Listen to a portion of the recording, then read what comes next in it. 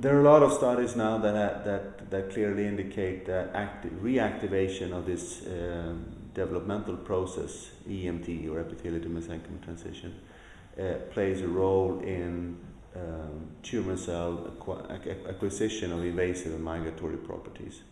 Our research is focused on trying to, first of all, determine how EMT is induced.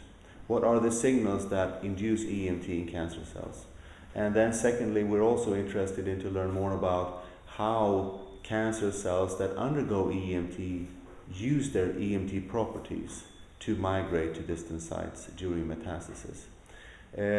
So far, results from us and other also researchers indicate that as cancer cells undergo EMT in the primary tumor, they become invasive. So they gain the capacity to migrate away from the primary tumor.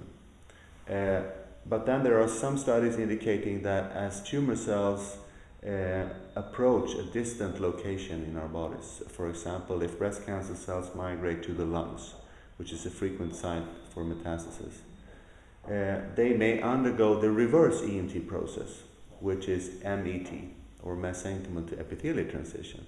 So that means that the EMT process may be reversible and then be regarded as a sort of a highly plastic process.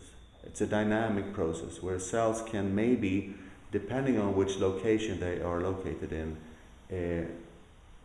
they can be epithelial or mesenchymal or somewhere in between. And whether the cells that are fully mesenchymal are the most dangerous cells for metastasis, that's still under debate and under investigation, but that's part of the research that we're interested in.